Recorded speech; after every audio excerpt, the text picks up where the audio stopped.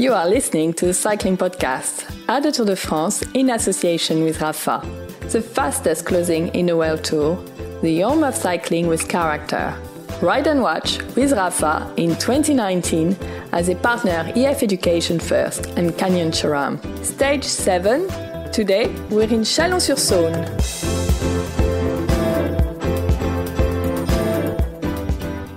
Well, fellas, the tour giveth and the tour taketh away. Where are we, Lionel? Well, the tour is giving right now because we're in the courtyard of the wonderful L'Annexe. Not really a hotel, more a restaurant with rooms and our lodgings for this evening. I'm looking forward to a very nice meal. My room is absolutely wonderful. Mine's a little bit nicer, actually, because I saw them first. So I've got the balcony. Oh, I've got a balcony. Well, I don't have a balcony, but I have kind of a mezzanine, you know. I don't know why it's because the bed is downstairs, so I don't know if I'm going to visit the mezzanine, but it exists. I've got a balcony and a mezzanine.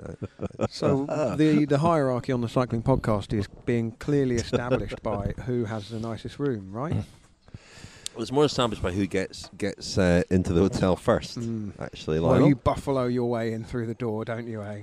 I tried to. I'm struggling in with all my bags. Is the hierarchy of the tour, is reflected by the quality of the hotel rooms? I mean, there's been debate. This is a whole other subject, and this will be the subject of Kilometre Zero, a very interesting Kilometre Zero, for which I did an interview with a listener of the podcast today. It was really interesting, so listen out for that. How long can we just keep flanneling like this before we get onto the stage? Because it was, after yesterday's thriller, today was a bit of a snooze fest, wasn't it?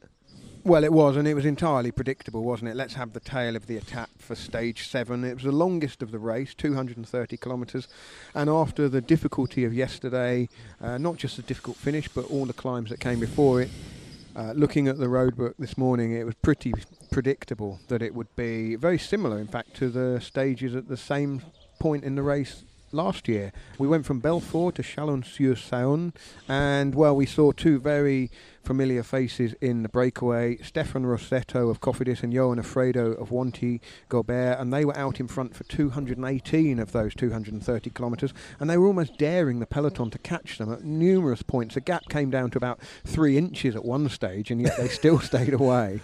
It really was a day where no one really was racing, were they? I got a text message from you, Lionel, at 14:59. I'll have to edit it a wee bit. They're not even pedalling, it said. Well, the thing was, they covered They covered the first half of the stage in 3 3/4 hours.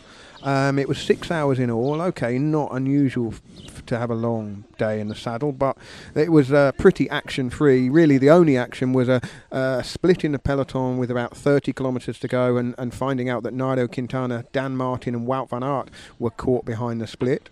I just wanted to point out, because you said the only action was the split, but TJ Van Garderen crashed. Well, okay, excuse me. Are you reading over my shoulder here? I don't know, but maybe I thought you might have been sleeping when that happened. Well, so. No, I did see that. I was going to add that in at the end. But that all came back together, mainly because Movistar had some riders to chase, and Dan Martin had Rui Costa to chase. So it all came down to a sprint finish, and it was a pretty good, clean sprint.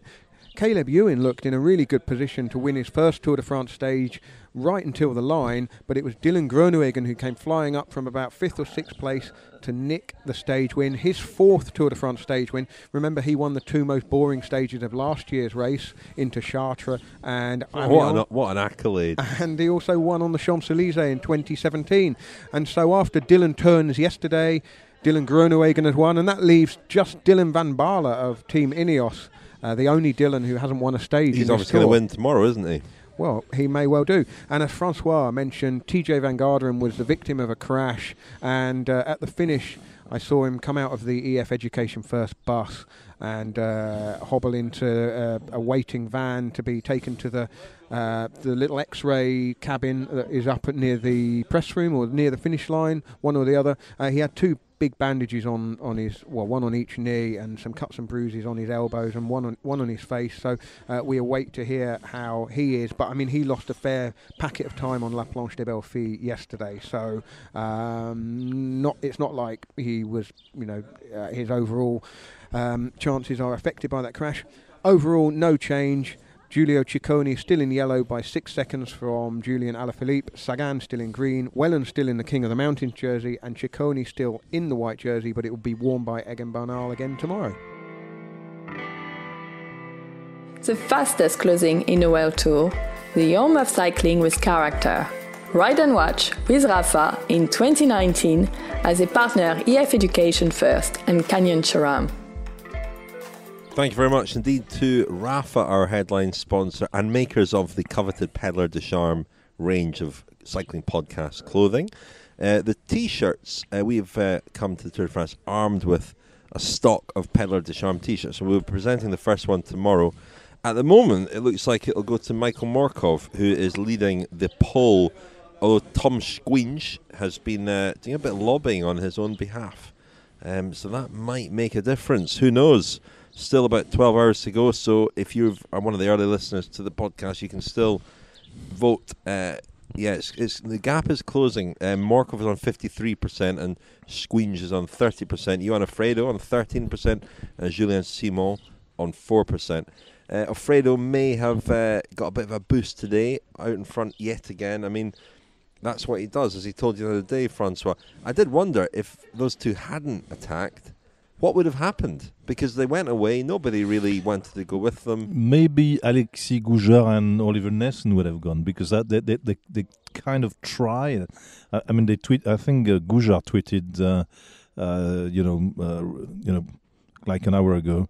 About it, like they were chasing, counter-attacking for like 2 or 3 Ks, and obviously open for other guys to come with them, and nobody did. And Goujard tweeted saying, "Well, Oliver and me thought it might be a good idea to join the break, but nobody seemed to have the same opinion." So, no, obviously nobody was trying to do anything today, and it was the usual.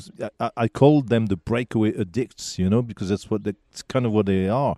They both broke away 3 times in this Tour de France now. They both actually got the most combative trophy once. And the interesting thing, I mean, it's been said before, but they've known each other forever. Rossetto and Offredo, they both live in the area of Paris. They're both Parisians. They're both 32. They both rode together for a long time. They've known each other forever. They go on holidays together. So you should think that maybe at work they might want to kind of spread a little bit, but no. Maybe that's what they were doing, and they just couldn't find anywhere to stay. Yeah. Well, maybe on holidays that's what they do. They take their bikes and go on a stroll together, because it was not actually. It's not like they tried hard to win the stage. I mean, the pace. Okay, there was a headwind, but for the first 3 hours, the average speed was about 35 kph. So it was not. But once again, they've done that in the past, as I told you in the car. They used to run, in duos or trios. We call them 2-up time trials, and over here it's duos. Yeah, and there are a few kind of big 2-up time trials. Aren't there? So they've done that from a very young age. And the last I heard is that Stefano Rossetto, recently had a baby. And Johan Alfredo will be the godfather. So I mean, you couldn't have closer friends to break away together. So that was, in a way, it sums up the day. It was a sunny day in the countryside. Everybody kind of took it easy after a hard day in the mountains, and two friends, went on the leisurely stroll actually almost in the vineyards now of the Rhône region, because we're going down. I do a little Daniel correction there for Lionel, because he referred to the Finnish town as Chalon-sur-Saône, where it's actually Chalon-sur-Saône, Sorry, I thought Daniel had told you, but never mind. That's useful. Well, I mean, the breakaway was really the only thing that happened. You mentioned TJ Van Garderen's crash, and it did look nasty. He didn't have a great day up to La Planche de Belfort, and he was flying below the radar a little bit coming into this race, clearly in good form. Jonathan Vaughters was telling us how relaxed he was, and that had been the key to him producing some good performances this year. And I think a lot of people, some people were maybe expecting some strong performances from him, but he looked pretty bashed up, didn't he? You saw him at the finish. Yeah, he did, yeah. But we don't know at the moment what the extent of his injuries are. That will probably come out in the wash a bit later on. But just a quick point on the breakaway, and people might be wondering, well, why was it only 2 riders? Why were they going so slowly at the start? Why didn't the peloton want to catch them at some point? And there's almost this kind of invisible deal, isn't there, between the break and the bunch. If Rossetto and Alfredo, only 2 of them, that's an awful lot of time to spend on the front, each of them. Basically, they're looking at 109 kilometres each on the front if they share the work evenly. And so there's a limit to how much energy they're going to be able to put into that effort.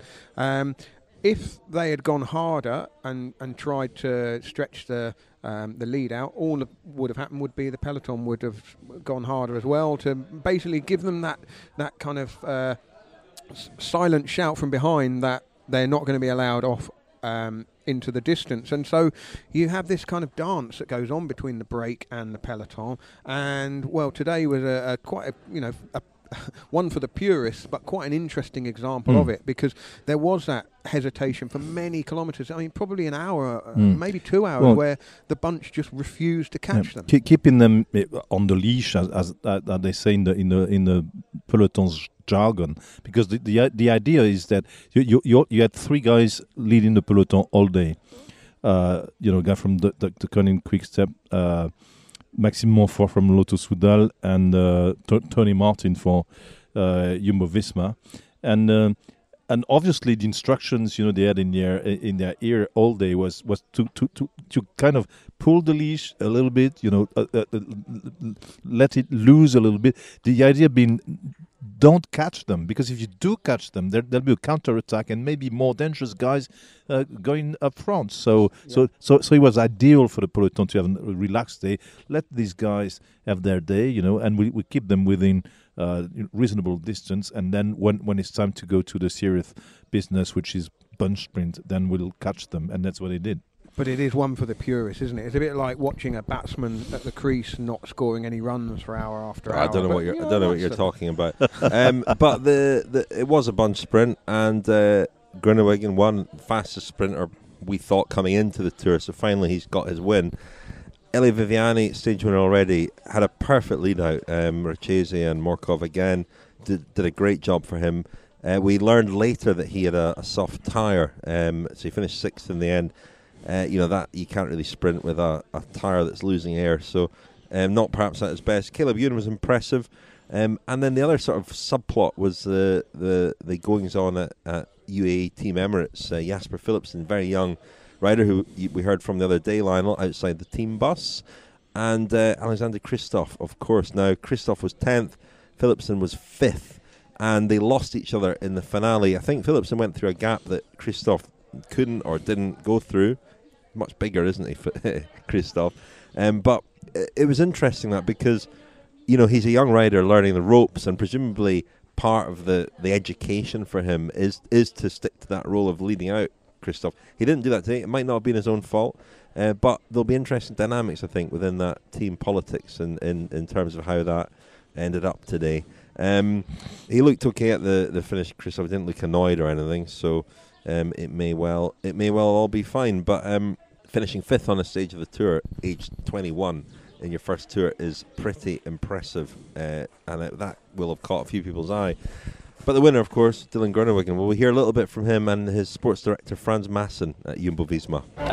If I sprint to Ewan, it's always really close, so I don't know why, but he's a really good sprinter, and I like it to sprint to him. But today we beat him, and I'm really happy with it.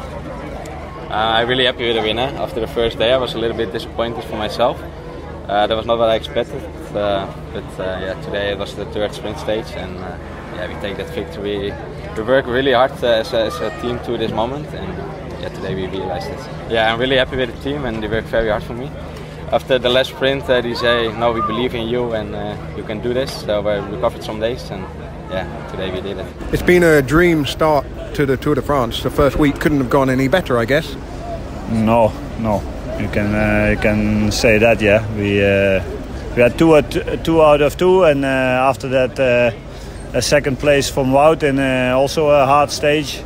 Yesterday was a bit, we hoped a bit better, but still okay because we know Stevie is in his best the last week.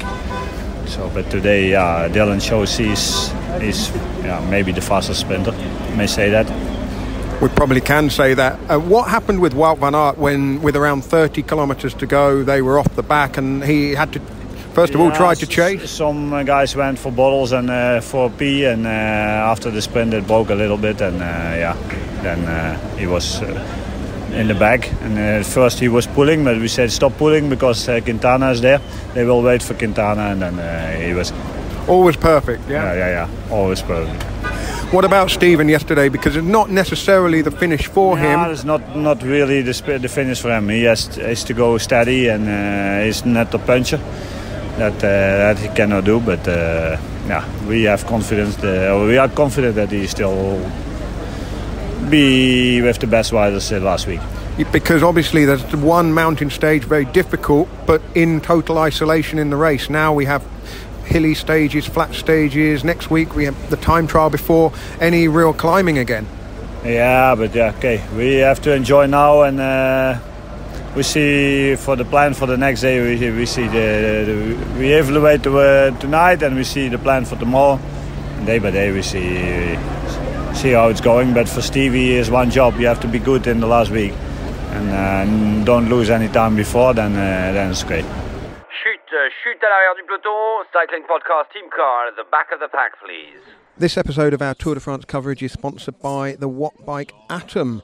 And, well, Richard, we've been riding the Wattbike Atom before we came out to the Tour de France, and one of the things that I got to grips with very quickly was the two distinctive modes that the Atom has. It has an integrated gears mode, which is basically makes indoor riding very similar to outdoor riding. It's like having a bike with electric gears on it, isn't it? You just touch a button and change gear. Or you can use the Atom's Ergo mode, which sets the resistance for you depending on the program you're following and the desired power output that you want to reach. So you kind of don't really have to do anything other than concentrate on the pedalling and the power output. So let's hear you in action. So, on we go. There's a big lump in the profile coming up. So that looks like a sprint. Better get myself prepared for that, physically and psychologically. Here goes. Silly me, but I didn't know you could adjust the gear. So my cadence has been a bit low, and not my gear's been high enough for these intervals, so let's put it up a bit.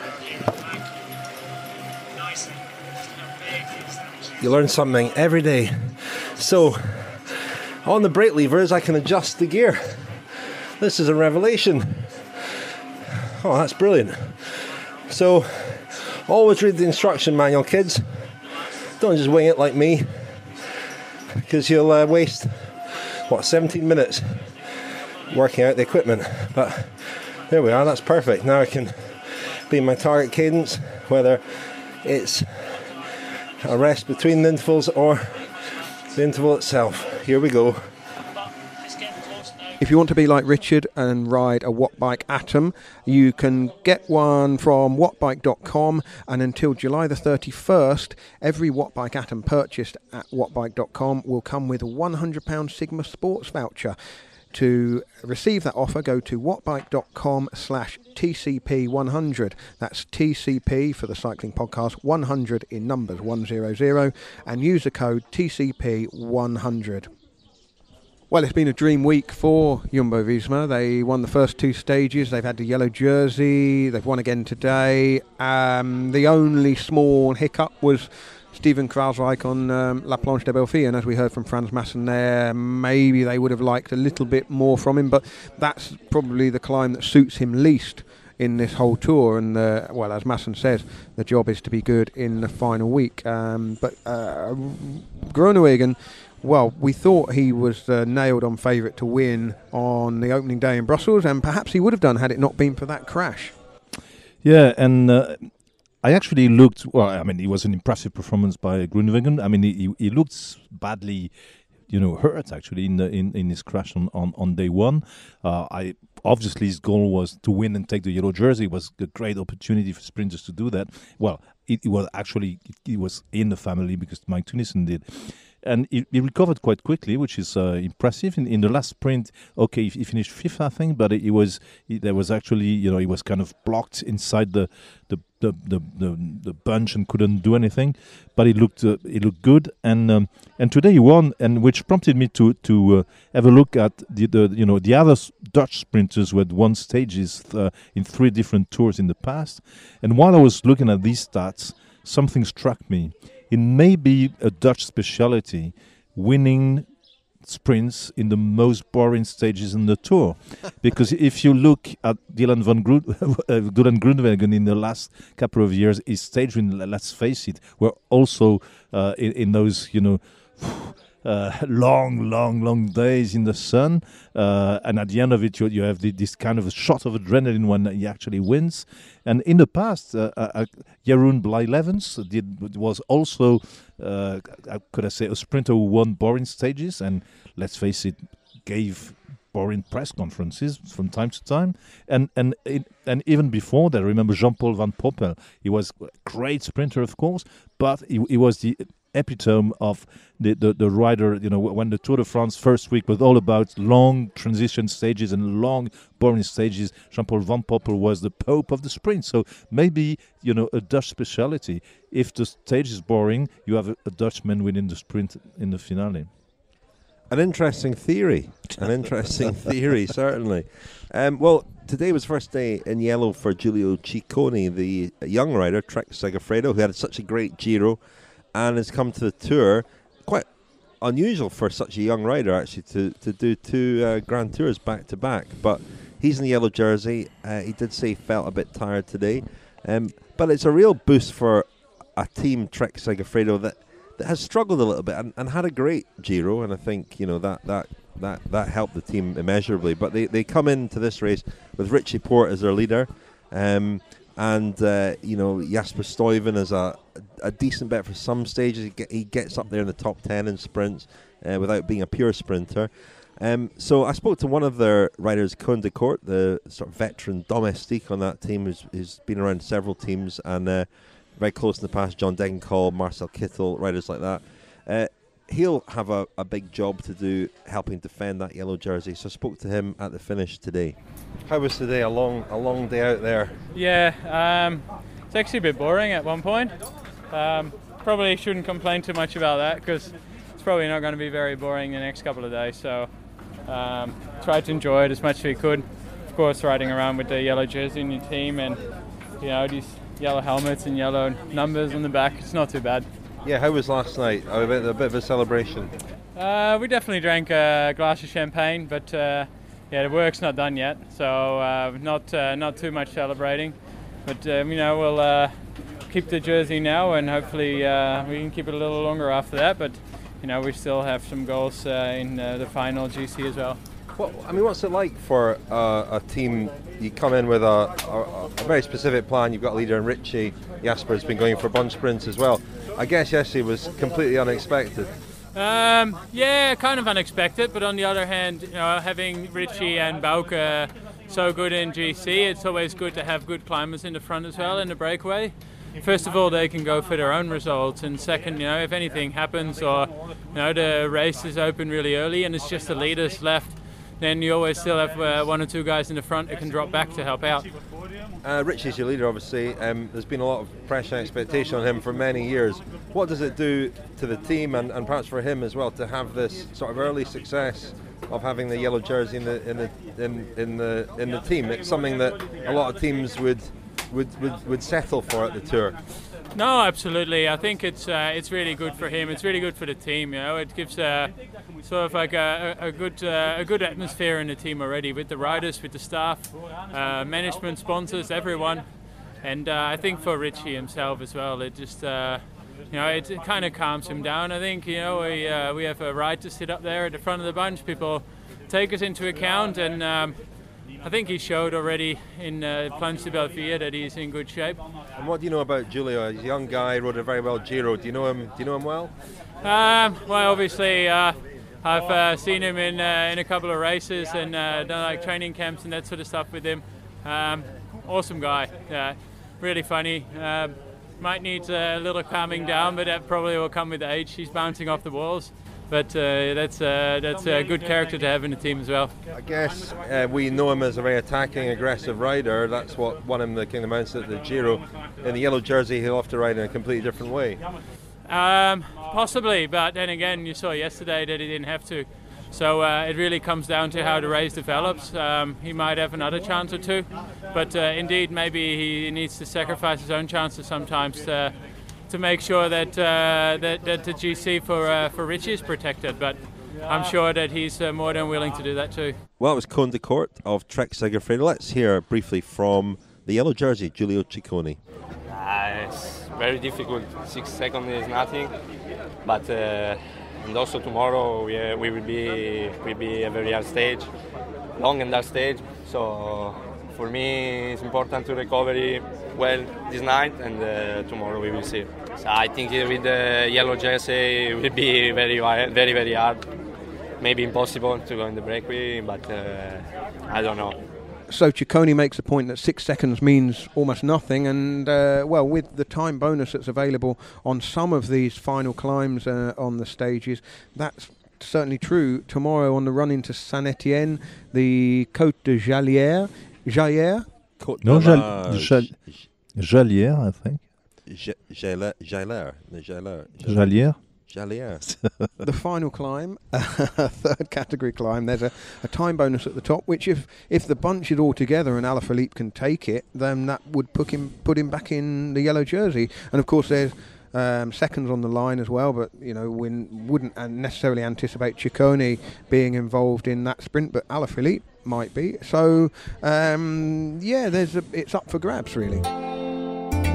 The cycling podcast at the 2019 Tour de France is supported by Science in Sport. Science in Sport, fueled by science.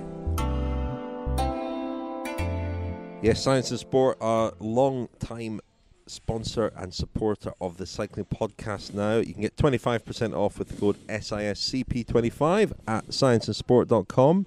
Also head to scienceinsport.com/sign-up to enter a competition with an incredible prize to spend a day at the Vuelta or the Tour of Britain in the Team Ineos team car. It includes 2 nights accommodation, transport and £400 spending money.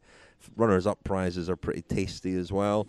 Yes, a great prize offered by Science and Sport. Go to scienceinsport.com/sign-up.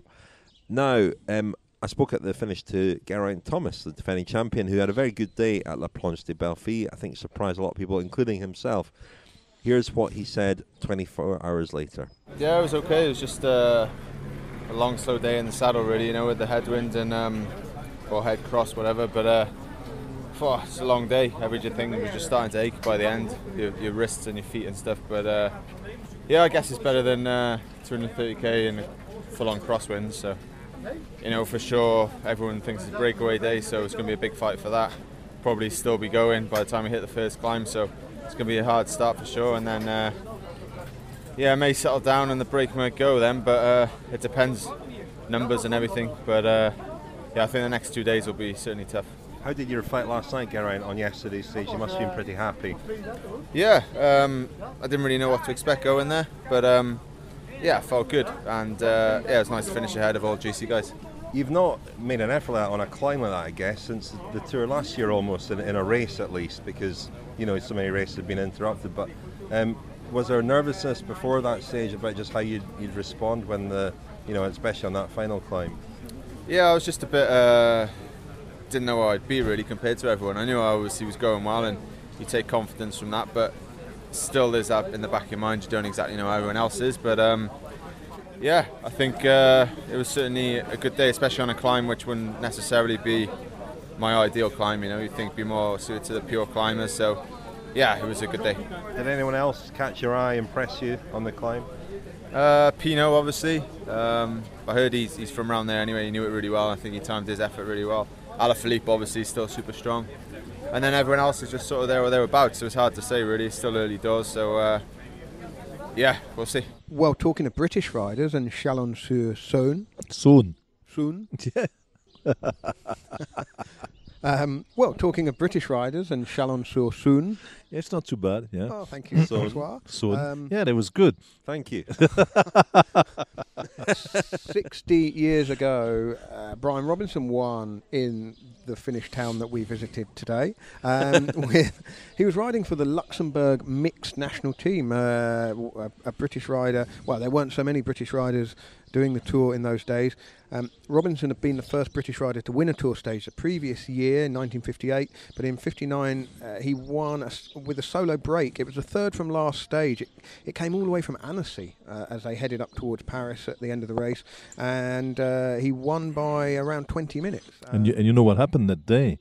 Because of Brian Robinson's victory, and he had actually been reinstated in the race the day before after missing the time cut. But that day, Jean Robic, the guy who won the 1947 tour in Chalon-sur-Saône, the hobgoblin of the Brittany Moor, as he was known. Absolutely, he missed the time cut and he was kicked out of the race. It was its last day on the tour. Wow! So Robinson got the benefit of the doubt one day, and Robic out of the race the following day. Amazing. Gosh. Well, there we are. Good knowledge, François. Excellent. Are we going to hear the exciting feature? Outside the team bus. Yes, I headed to... Well, we'll find out.